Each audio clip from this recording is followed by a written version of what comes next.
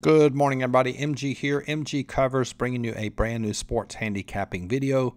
Title of this video, Billy Walters Margin Concept Part 2. We released Part 1 in January. It's been a while. We're going to revisit this again. Super excited about this video. In this video, we're going to first define what margin concept is. In this video, we're going to apply it to line movement, the margin between opening and closing line. Also, I'm going to give you two other sports that this can be applicable to. In this video, we'll use a baseball example because we have baseball season going on right now. And at the end of this video, I got something really cool. We're going to do a giveaway. I never do giveaways, but we're going to do one in this video, so stay tuned for that. If you're watching this video for the first time, greatly appreciate you subscribing to the channel. I think we have right at about 500 videos related to sports handicapping and just educating yourself in order to get better at sports handicapping. If you want to follow me on social media, it's MGCovers, cover spelled with the Z. There's a link to follow me in the description of this video. Put out a ton of content on Instagram. We have something called Free Fridays. I give out all my lines for free on Friday. This past Friday, MLB went 5-1. So if you follow me on Instagram, you'll be able to access that for free and get a ton of content related to sports handicapping. All right, so let's dive into the this video. First off, before we go any further, and again, I'll link the video. I'll put a link to the first part, the first video at the end of this video. So don't worry, you're not going to miss anything. It's not contingent upon watching the first video to understand this one. So let me first explain margin concept the way Billy Walters said it. Margin concept, initially, the way he described it in his book, Gambler's Secrets from a Life at Risk, is the margin between your line and the sportsbook line. And the premise is the greater that margin is between your line and a sportsbook line, the greater chance you have of winning that wager. And obviously, the smaller the margin, the less that margin is, the less chance you have of cashing that wager. Okay?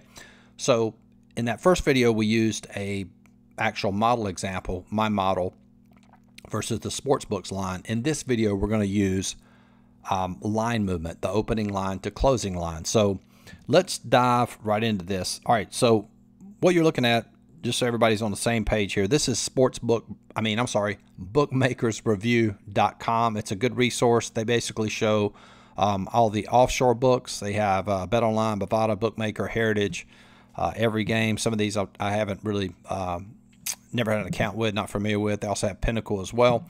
But what we're going to do is we're going to look at the opening line here and versus the closing line at Bookmaker. The reason we're using Bookmaker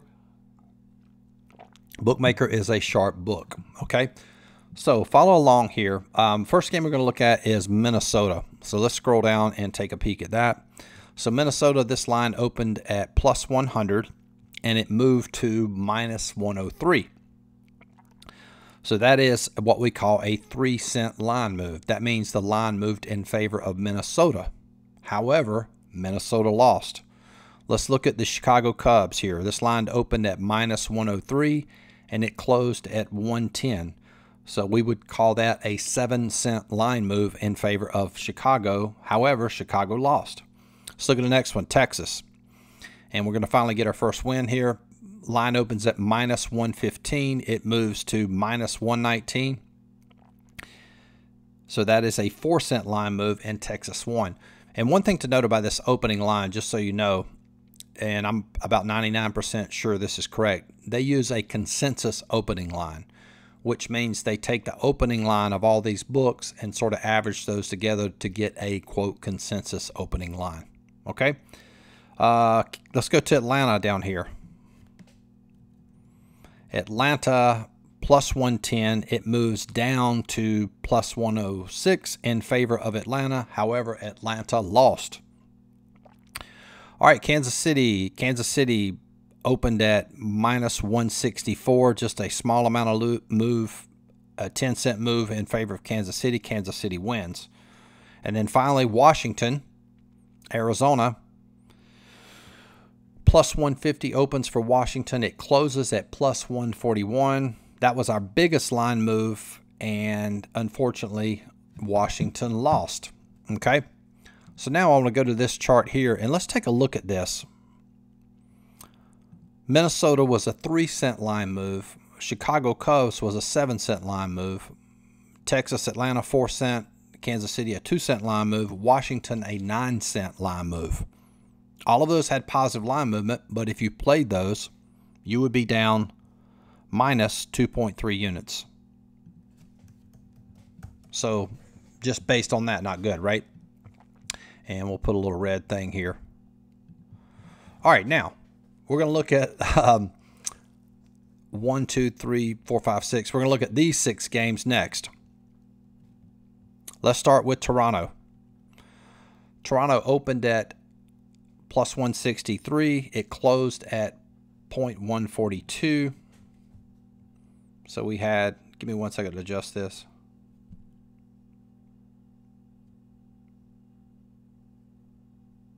So that was a 21-cent line move. Significant, but they lost. All right.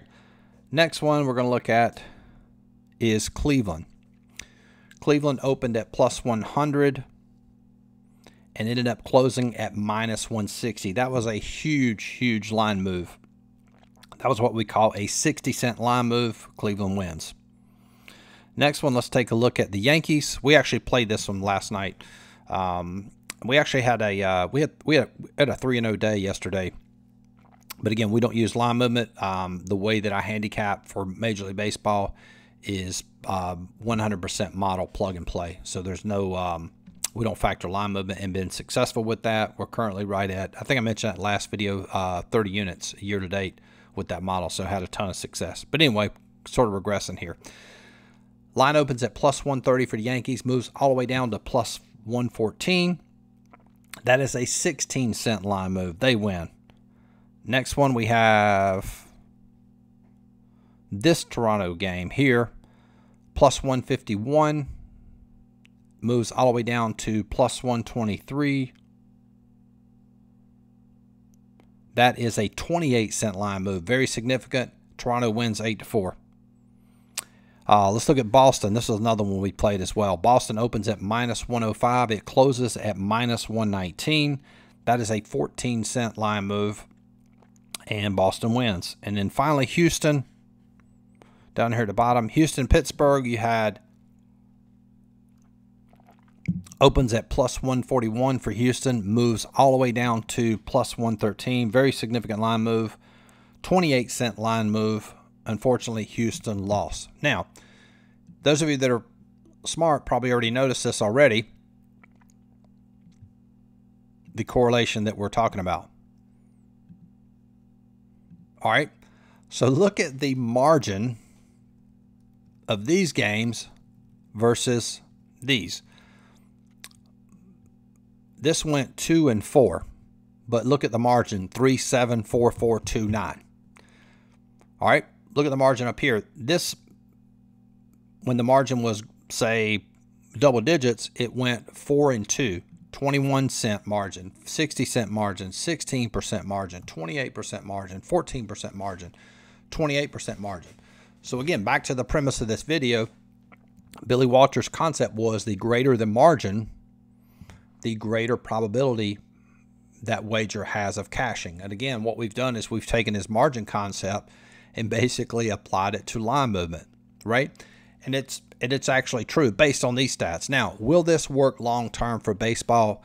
I'm not sure because I haven't tested it, but it was just something I saw and I was helping a client and said, hey, this is a good opportunity to make a video. And if you actually look at the yield from that, that comes to 2.73 units. And again, it's a very simple strategy, right? And this would be referred to as a, quote, top-down approach to handicapping, meaning you're not using a model, you're just using line movement. But the key takeaway in this video is that you need to have significant margin in order to justify a, quote, play. And this is basically how I handicap it. I do this with sports betting models. I have a certain criteria, meaning it has to meet a certain margin. Like, for example, for NBA, I would only play a game where I had at least a 5-point margin, right? Or you could do like NFL, where I make sure I at least have a 3-point margin. Where this, we're looking at line movement, and we quickly realize, again, don't know if this would work long term, but generally speaking, around, it looks like maybe a 15-cent line move or better would justify a play. And then to apply what Billy Walters talked about in his book, what he would do is he would assign the margin a star. For example, a 60-cent line move, let's say he would make that a 5-star play, for example. And then let's say you have a 28-star, that would be a 28-cent line move. That would be a 4-star play. And these other ones, let's say these would be 3-star plays here. And then maybe down here, these all would be 1-star plays. Or you might have a certain criteria where, say, if it's a 10-cent line move to 14-cent line move, that would be a 1-star play, because obviously this isn't profitable, again, based on a small sample size. But anyway, that's the margin concept. Very, very interesting as we apply that to baseball. Now, what other sports can we apply this to? Well, what other sports are money line? We have NHL. Would it work for NHL? Not sure. It would be something that you would have to test. And then we also have our other money line sport is soccer. And something I'm working diligently on right now. So it's something I'm definitely going to experiment using that opening line to closing line. Now, one word of caution with this particular approach. This doesn't take into account a public line move. A public line move is when the public overreacts to, maybe more times than not, it's an injury. You see it a lot in basketball. But say, for example, baseball, maybe you have a good starting pitcher that got scratched. So they're going to maybe just, it's going to be a bullpen start where they're going to have all bullpen starters. The public might overreact to that, and that might drive the line in the direction of that team, but that's what we call a public line move. So it doesn't account for that. Now, so again, the other sports you can apply this to, NHL and soccer. Now, for the giveaway, before we wrap this up, I'm actually going to give away, this is pretty cool. This is his actual book. This is my actual copy. Gambler Secrets from a Life at Risk, Billy Walters. My personal book. I bought a Kindle now, so all of my books are on my Kindle, which I absolutely love. But I'm going to give this away. 2 requirements. The only thing you have to do to win this, you have to be subscribed to the channel, and you have to go in the comment section of this video and type in the word winner, W-I-N-N-E-R. So if you're subscribed to the channel, you go to the comment section of this video, type in winner, and I will somehow figure out a fair way to randomly select somebody, and I'm actually going to mail you this. How about that? So pretty cool giveaway. And again, greatly appreciate you guys watching this video. We had a ton of success with that last video, and if you like this video, please remember to like it. And if you want to subscribe to my service, it's $50 a month. You get access to all my lines for all sports, as well as all of my coaching videos on the website. We have about 150 coaching videos. The only way you can access those is to be a client. And if you want access to all my plays, $100 a month. And the best value, instead of paying $100 a month, you can join, save about $600 on the year, and pay $500. And that's like getting an associate's degree in sports handicapping. You get access to everything on the site for $500. There's a link to join in the description box. Greatly appreciate you watching this video. Talk to you guys soon. Peace.